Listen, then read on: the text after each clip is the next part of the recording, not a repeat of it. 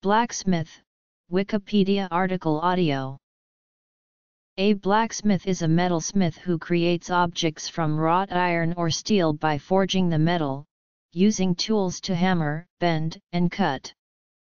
Blacksmiths produce objects such as gates, grills, railings, light fixtures, furniture, sculpture, tools, agricultural implements, decorative and religious items, cooking utensils, and weapons.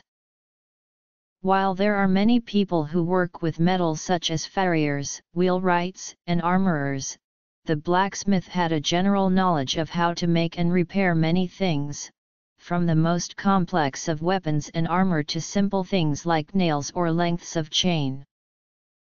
Origin of the term: smithing process.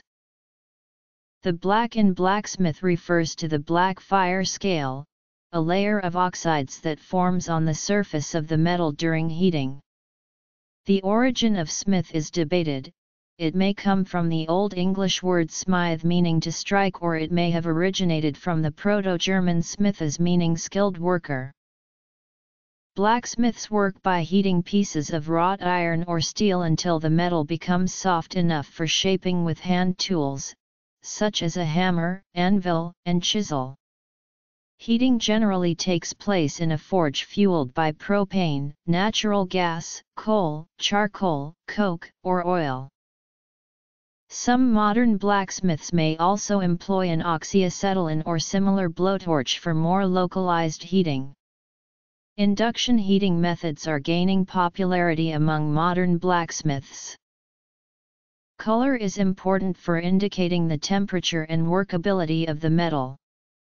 As iron heats to higher temperatures, it first glows red, then orange, yellow, and finally white. The ideal heat for most forging is the bright yellow-orange color that indicates forging heat. Because they must be able to see the glowing color of the metal, some blacksmiths work in dim, low-light conditions, but most work in well-lit conditions.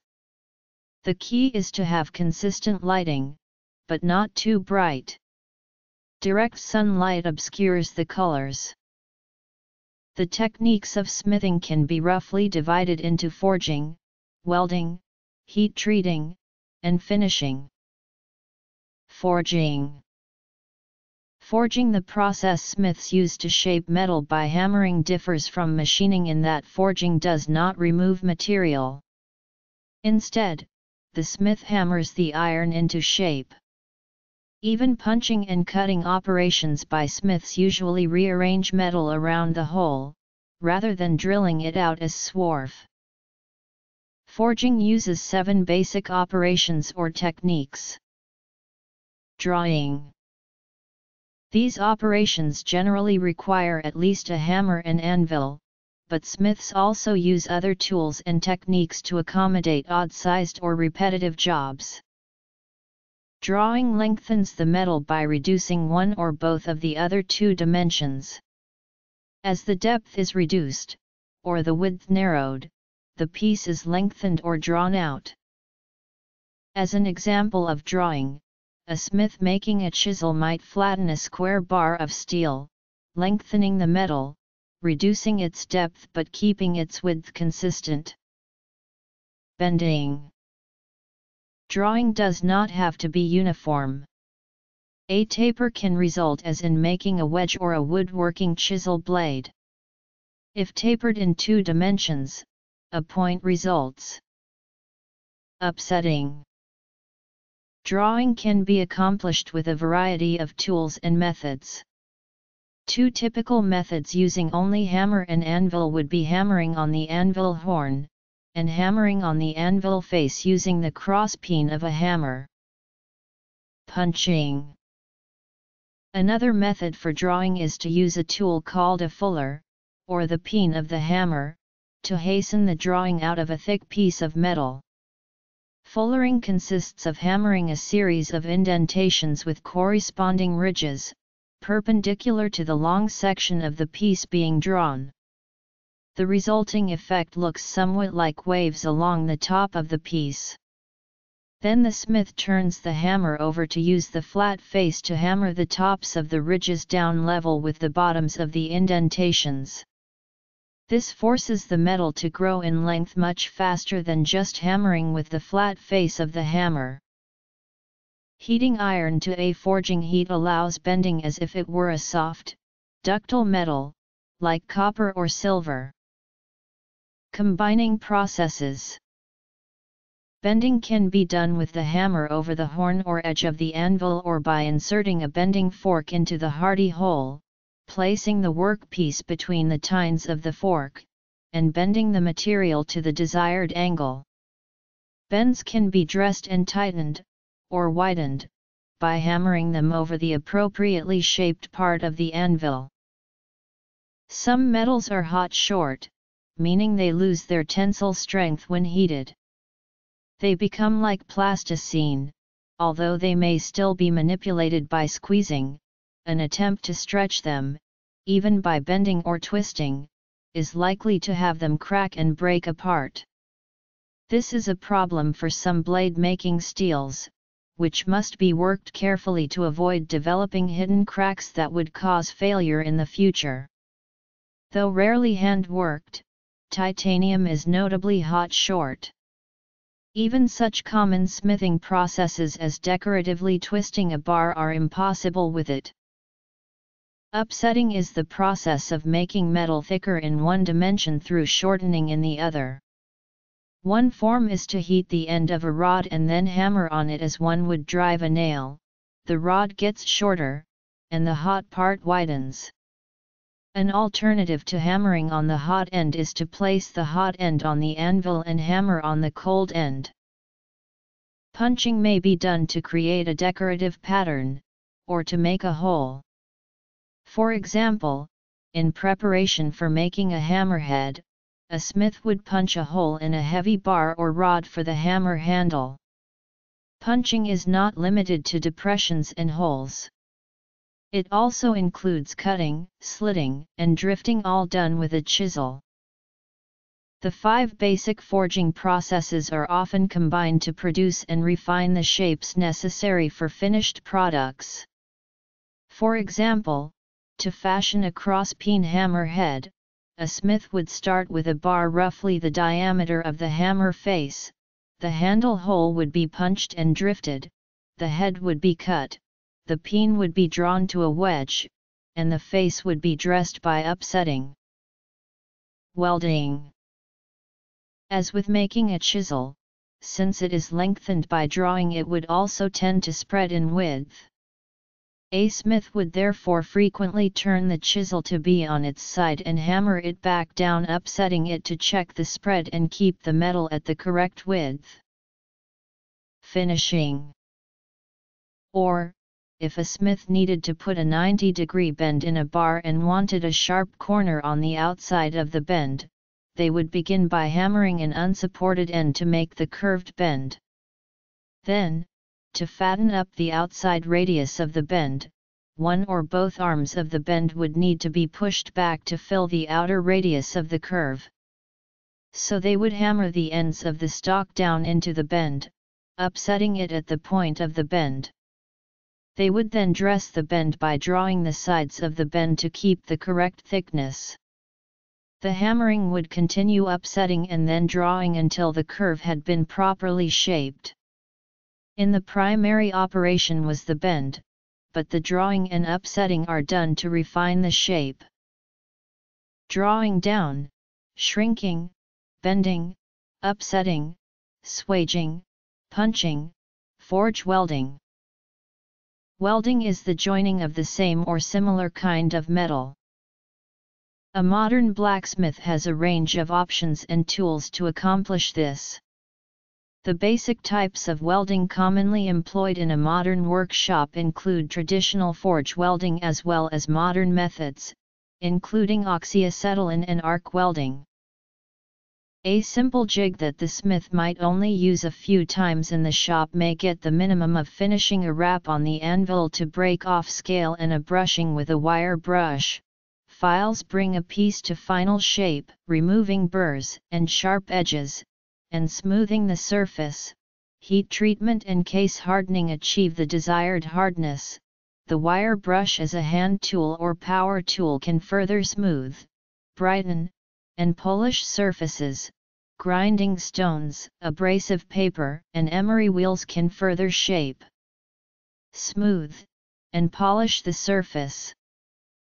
In forge welding, the pieces to join are heated to what is generally referred to as welding heat. For mild steel, most smiths judge this temperature by color. The metal glows an intense yellow or white. At this temperature the steel is near molten. Blacksmith striker. The blacksmith's materials. Terminology. History, prehistory, religion, and mythology. Any foreign material in the weld, such as the oxides or scale that typically form in the fire, can weaken it and cause it to fail. Thus the mating surfaces to be joined must be kept clean. To this end a smith makes sure the fire is a reducing fire, a fire where, at the heart, there is a great deal of heat and very little oxygen. The smith also carefully shapes mating faces so that as they come together foreign material squeezes out as the metal is joined. To clean the faces, protect them from oxidation, and provide a medium to carry foreign material out of the weld, the smith sometimes uses flux, typically powdered borax, silica sand, or both. The smith first cleans parts to be joined with a wire brush, then puts them in the fire to heat. With a mix of drawing and upsetting, the smith shapes the faces so that when finally brought together, the center of the weld connects first and the connection spreads outward under the hammer blows, pushing out the flux and foreign material.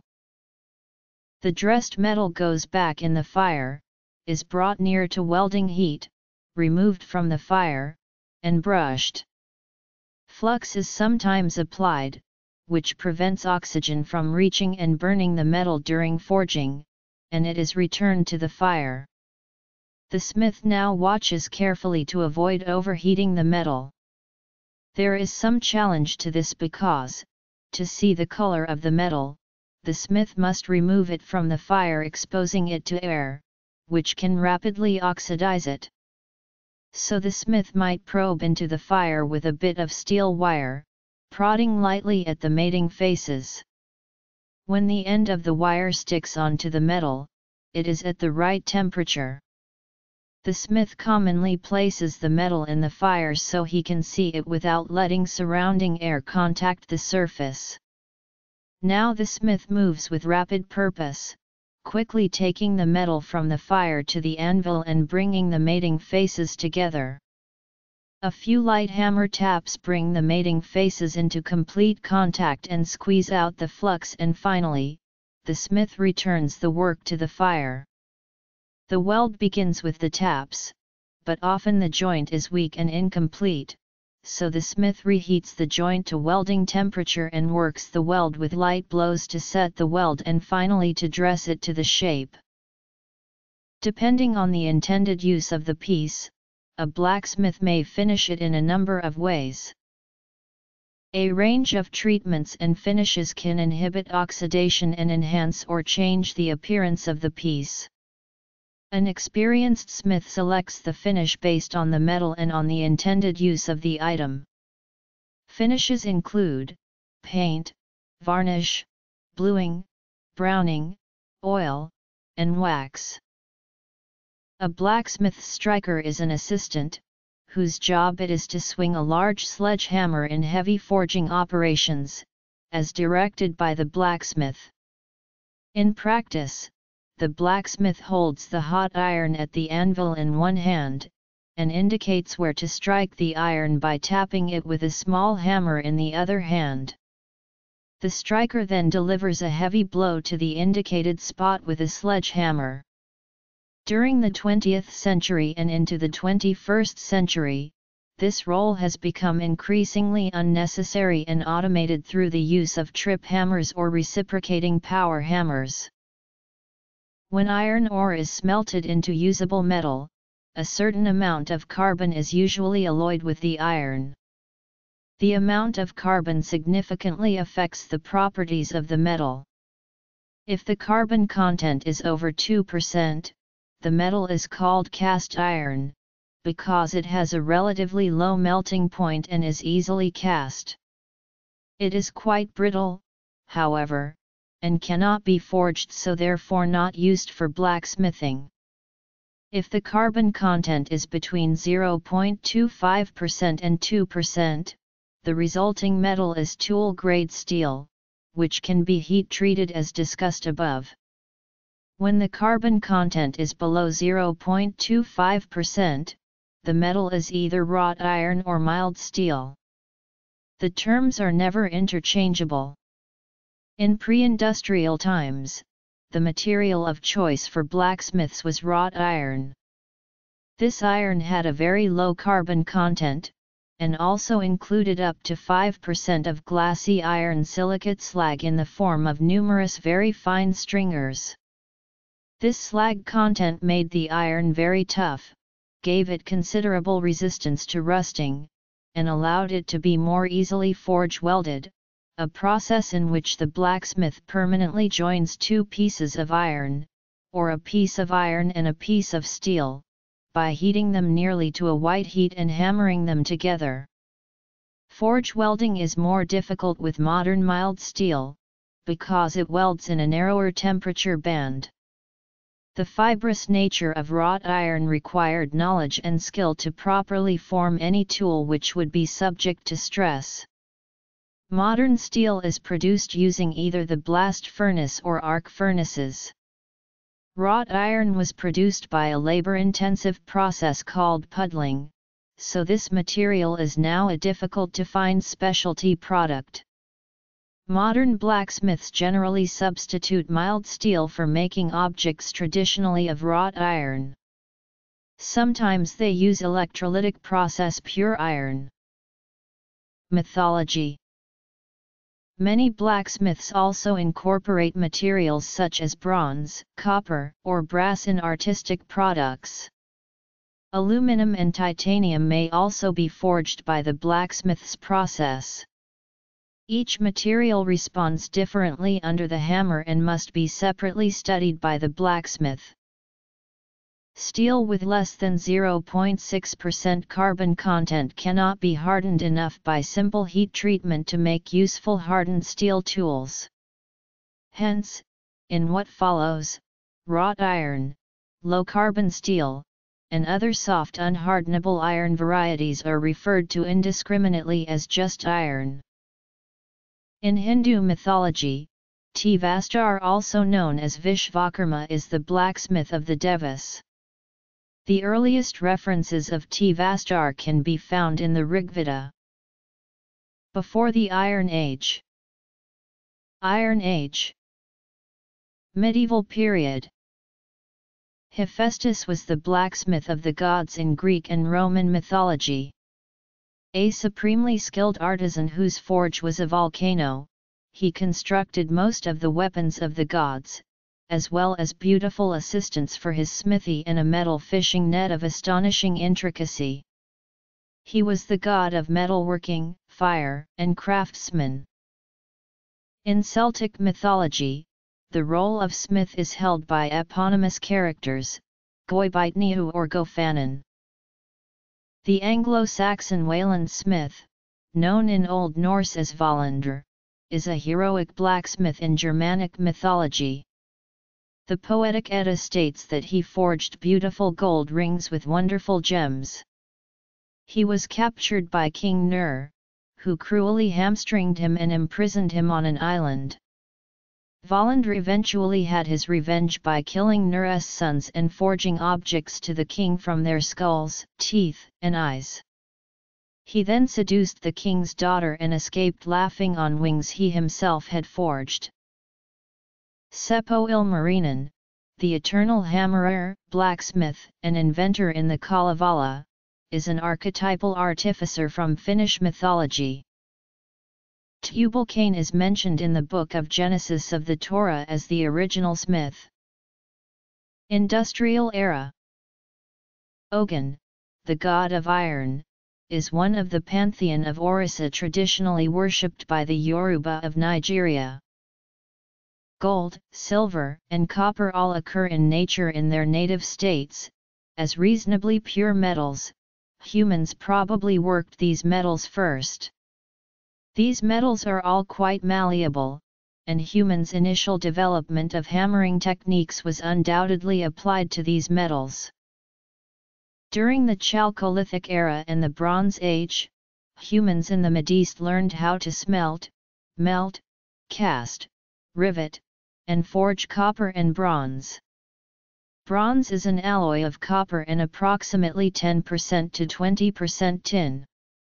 Bronze is superior to just copper, by being harder, being more resistant to corrosion, and by having a lower melting point. Much of the copper used by the Mediterranean world came from the island of Cyprus. Most of the tin came from the Cornwall region of the island of Great Britain, transported by seaborne Phoenician and Greek traders. Copper and bronze cannot be hardened by heat treatment, they can only be hardened by work hardening. To accomplish this, a piece of bronze is lightly hammered for a long period of time. The localized stress cycling causes the necessary crystalline changes. The hardened bronze can then be ground to sharpen it to make edged tools.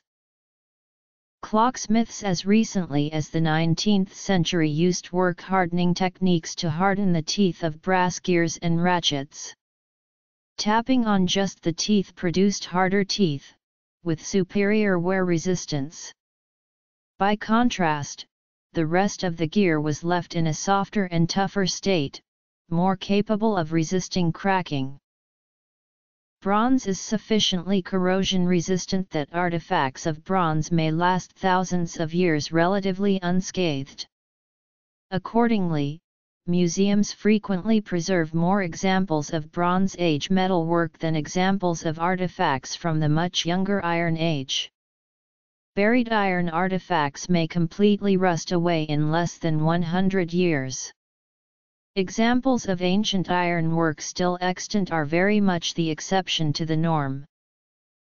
Concurrent with the advent of alphabetic characters in the Iron Age, humans became aware of the metal iron.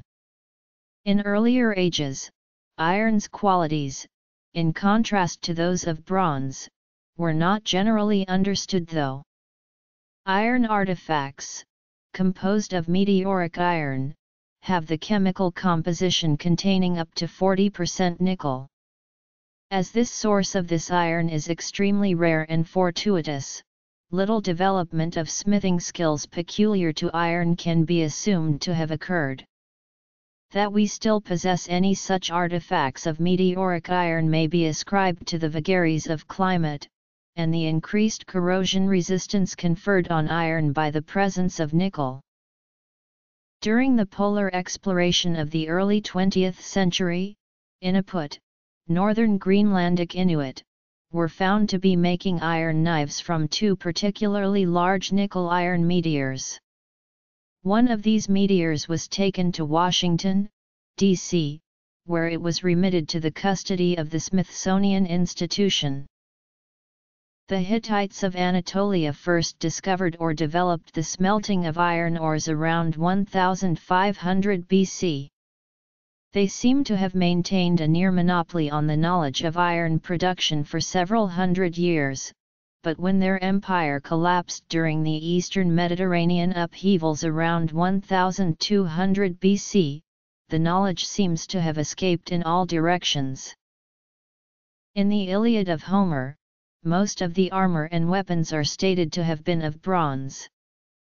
Iron is not unknown, however, as arrowheads are described as iron, and a ball of iron is listed as a prize awarded for winning a competition. The events described probably occurred around 1200 BC, but Homer is thought to have composed this epic poem around 700 BC, so exactitude must remain suspect. 20th and 21st centuries. Notable blacksmiths. When historical records resume after the 1200 BC upheavals and the ensuing Greek Dark Age, ironwork seemed to have sprung like Athena, fully grown from the head of Zeus. Very few artifacts remain, due to loss from corrosion, and reuse of iron as a valuable commodity. What information exists indicates that all of the basic operations of blacksmithing were in use as soon as the Iron Age reached a particular locality. The scarcity of records and artifacts, and the rapidity of the switch from Bronze Age to Iron Age, is a reason to use evidence of bronze smithing to infer about the early development of blacksmithing. It is uncertain when iron weapons replaced bronze weapons because the earliest iron swords did not significantly improve on the qualities of existing bronze artifacts. Unalloyed iron is soft, does not hold an edge as well as a properly constructed bronze blade and needs more maintenance. Iron ores are more widely available than the necessary materials to create bronze, however, which made iron weapons more economical than comparable bronze weapons. Small amounts of steel are often formed during several of the earliest refining practices, and when the properties of this alloy were discovered and exploited, steel-edged weapons greatly outclassed bronze. Mythological. Iron is different from most other materials, in that it does not immediately go from a solid to a liquid at its melting point. H2O is a solid at -1 C, and a liquid at +1 C. Iron, by contrast, is definitely a solid at 800 degrees Fahrenheit, but over the next 1500 degrees Fahrenheit it becomes increasingly plastic and more taffy-like as its temperature increases. This extreme temperature range of variable solidity is the fundamental material property upon which blacksmithing practice depends. Historical. Modern. Footnotes. Another major difference between bronze and iron fabrication techniques is that bronze can be melted. The melting point of iron is much higher than that of bronze. In the Western tradition, the technology to make fires hot enough to melt iron did not arise until the 16th century, when smelting operations grew large enough to require overly large bellows. These produced blast furnace temperatures high enough to melt partially refined ores, resulting in cast iron. Thus cast iron frying pans and cookware did not become possible in Europe until 3,000 years after the introduction of iron smelting. China, in a separate developmental tradition, was producing cast iron at least 1,000 years before this. Although iron is quite abundant, good quality steel remained rare and expensive until the industrial developments of Bessemer process ETAL in the 1850s. Close examination of blacksmith-made antique tools clearly shows where small pieces of steel were forge welded into iron to provide the hardened steel cutting edges of tools. The reuse of quality steel is another reason for the lack of artifacts. The Romans noted that the Celts of the Po River Valley had iron, but not good steel. The Romans record that during battle, their Celtic opponents could only swing their swords 2 or 3 times before having to step on their swords to straighten them. On the Indian subcontinent, wood steel was, and continues to be, produced in small quantities. In southern Asia and western Africa, blacksmiths form endogenous castes that sometimes speak distinct languages. In the medieval period, blacksmithing was considered part of the set of 7 mechanical arts. Prior to the Industrial Revolution, a village smithy was a staple of every town. Factories and mass production reduced the demand for blacksmith-made tools and hardware. The original fuel for forge fires was charcoal. Coal did not begin to replace charcoal until the forests of first Britain, and then the eastern United States of America were largely depleted. Coal can be an inferior fuel for blacksmithing, because much of the world's coal is contaminated with sulfur. Sulfur contamination of iron and steel make them red short, so that at red heat they become crumbly instead of plastic. Coal sold and purchased for blacksmithing should be largely free of sulfur.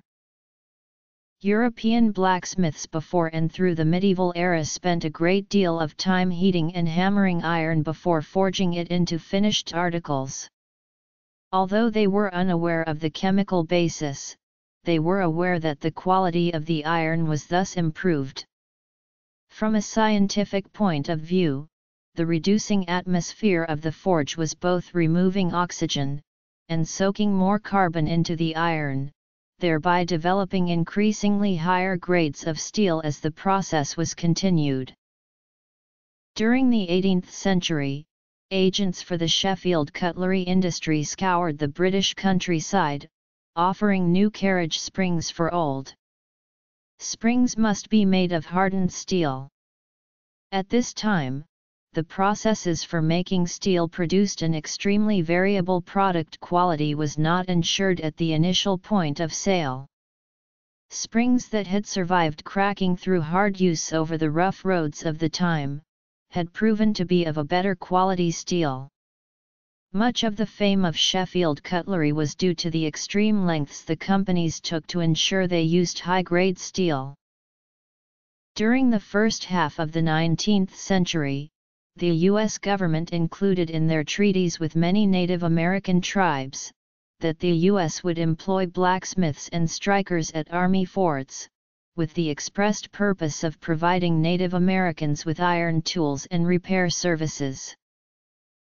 During the early to mid-19th century, both European armies as well as both the U.S. Federal and Confederate armies employed blacksmiths to shoe horses and repair equipment such as wagons, horse tack, and artillery equipment. These smiths primarily worked at a traveling forge that, when combined with a limber, comprised wagons specifically designed and constructed as blacksmith shops on wheels to carry the essential equipment necessary for their work. Lathes, patterned largely on their wood-turning counterparts, had been used by some blacksmiths since the Middle Ages. During the 1790s, Henry Maudslay created the first screw-cutting lathe, a watershed event that signaled the start of blacksmiths being replaced by machinists in factories for the hardware needs of the populace. Samuel Colt neither invented nor perfected interchangeable parts, but his insistence that his firearms be manufactured with this property, was another step towards the obsolescence of metalworking artisans and blacksmiths.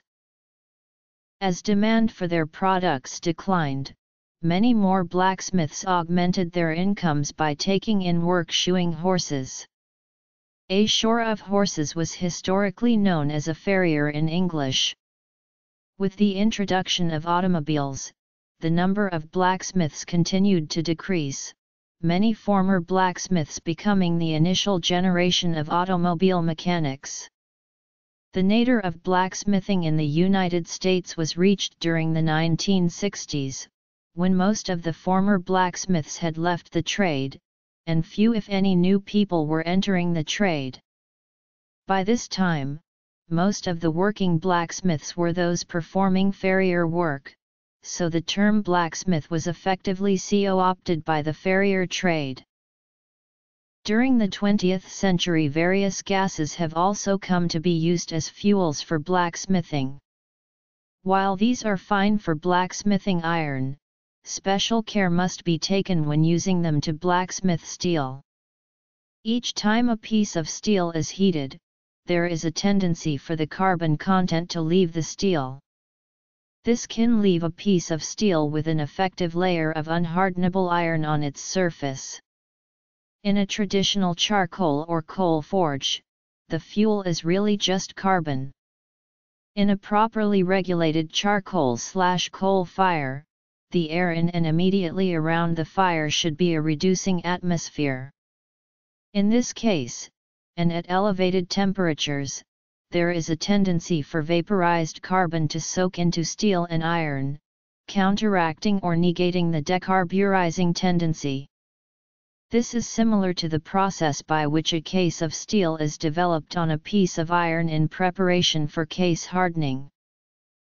A renewed interest in blacksmithing occurred as part of the trend in do-it-yourself and self-sufficiency that occurred during the 1970s. Currently there are many books, organizations, and individuals working to help educate the public about blacksmithing, including local groups of smiths who have formed clubs, with some of those smiths demonstrating at historical sites and living history events. Some modern blacksmiths who produce decorative metalwork refer to themselves as artist blacksmiths. In 1973, the Artists Blacksmiths Association of North America was formed with 27 members. By 2013 it had almost 4,000 members. Likewise, the British Artist Blacksmiths Association was created in 1978, with 30 charter members, and had 2013 about 600 members and publish for members a quarterly magazine.